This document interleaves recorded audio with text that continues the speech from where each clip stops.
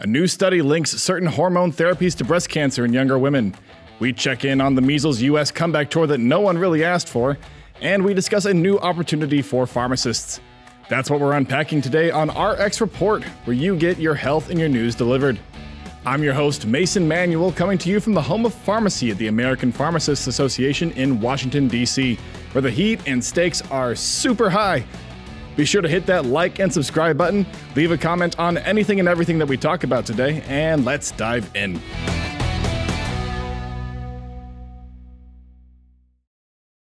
We start off today's show with some scary news. Certain types of hormone therapy may significantly increase the risk of breast cancer in women under 55.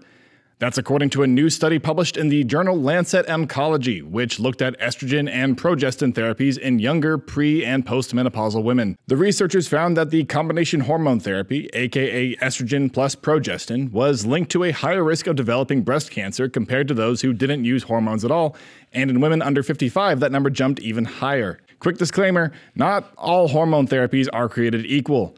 The type, dose, and duration matter big time. So before we start throwing out therapies like they're last season's fashion, let's all just pause for a second. Also, let's not ignore the pharmacy angle here.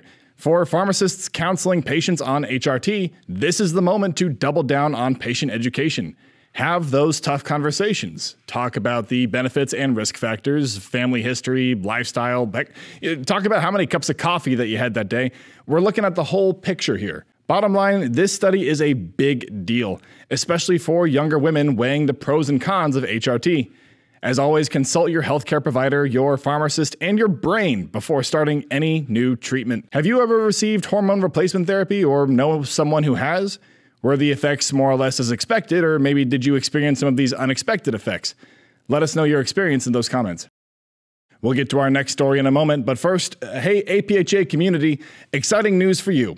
Nominations are now open for the 2026 APhA Awards and Honors Program, the pharmacy profession's highest recognition of leadership, innovation, and service in pharmacy. This is your chance to spotlight the mentors, colleagues, and rising stars who are making a real difference in patient care and advancing the pharmacy profession.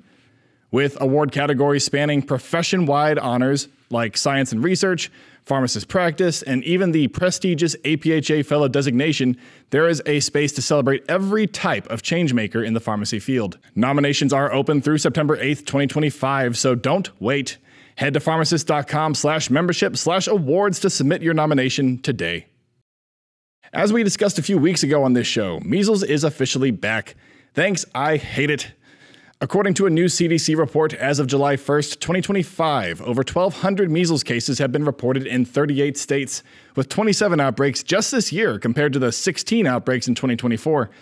To put that in perspective, there have been more measles cases in the U.S. this year than any other year since the disease was declared eliminated a quarter century ago. The reason for the swelling of cases boils down to low vaccination rates, with outbreaks stemming from the Texas and New Mexico areas and then growing from there. It's not news to say that measles is highly contagious, with most unvaccinated people extremely vulnerable if exposed. This is, again, where pharmacists come in to shine. Vaccine education and outreach are more critical than ever. With measles back on the radar, it is a red flag for vaccination gaps and a rallying cry for public health. As always, pharmacists, again, talk to and educate your patients. Patients, talk to and be open to this education from your health providers. This is no joke. Measles is brutal, and its spread is dependent on those not protected with the appropriate vaccine treatment. But I'm curious, have you had difficulty with the misinformation about measles and its spread? If you're a pharmacist, how do you educate your patients to let them know about the dangers of what they could be exposed to? Leave us a comment and let us know what you're thinking. Before we close out, just one more thing. With the increased prevalence of diabetes, accessible and personalized care is now more critical than ever. With APhA's clinical implementation of continuous glucose monitoring, aka CGM, in the Community Pharmacy Certificate Training Program, you'll gain the clinical, operational, and business skills to successfully offer CGM services to your patients. Designed to support the community pharmacy setting, this critical course includes a self-paced learning plus a live session, in-depth guidance on CGM device operation and data interpretation, best practices for documentation, workflow, and reimbursement strategies to engage patients with confidence and clarity. Don't wait. Check it out right now in the link in the description below. And that is our show. If you learned something new today, like how your HRT might be playing chess while you're playing checkers, or the fact that measles is back from retirement, go ahead and hit that like and subscribe button to the channel, and drop a comment with your take on today's topics. I want to hear from you. Our executive producer is Rob Hodges. Our creative producer and co-editor is Kate Erdmann. And until next time, I've been your host, Manuel. Be sure to tune in next Friday for more RX Report, where you get your health, your news delivered. But till then, bye y'all.